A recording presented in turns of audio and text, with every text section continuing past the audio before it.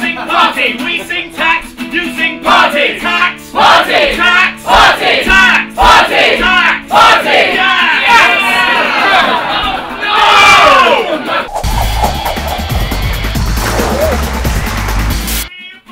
Bombs exploding everywhere. We don't know what to do.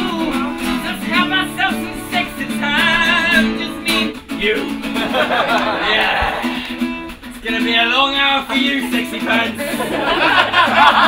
You're gonna be heavily pregnant by the end of this. Is anyone playing a character here? No. I feel like I play a character. I feel like I play a character because the character in the show I play is like this control freak.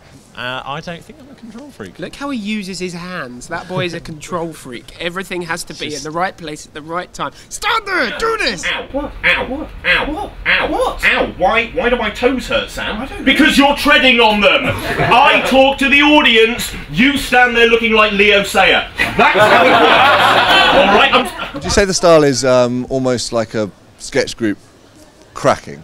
Yes. Is that the whole point? Yeah, definitely. We've normally said it's a sketch group trying to put on a sketch show. Well, it's him trying to put on a sketch show, and it's us fucking it up for him. Yeah, that's the gist. Every year it's like that. In front of Hannah, in the beside. Now get up here, do your lines like we practice. You do. Why would you punch me? But yeah, no, yeah, Gareth's in charge. The idea is Gareth's sort of putting on a show. Dan's there. He enjoys messing it up and causing chaos. I'm stupid and just go along with the programme. Kaz, we're not really sure why she's there. She doesn't want to be there. She's just sort of turned up. I don't want to be there. Firing. Really badly.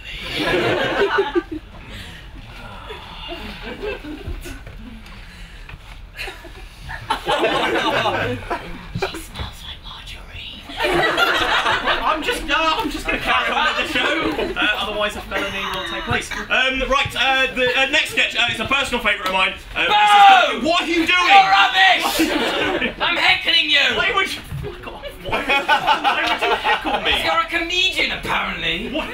There's no breaks. There's no tiny bits of music, which often sketch groups use. Yeah. Well, yeah. That was partly just from being on the Free Fringe. We're in the back room of a pub, and we're doing silly, fun, fast-paced sketches. We might as well acknowledge it, else you look a bit stupid if you're in the back room of a pub taking it very seriously. Same. Yeah, so like visually, like this year we've got a big projector, we've got animation, we've got a lot more lighting cues and sound cues, because that's quite nice to just add, and some of the sketches wouldn't work without them, but I think essentially we've still kept the same style of kind of funny and silly, funny, organised chaos kind of thing.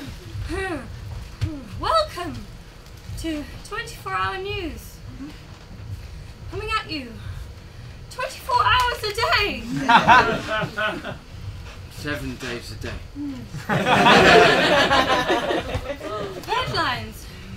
You've got the headlines. Who's the king of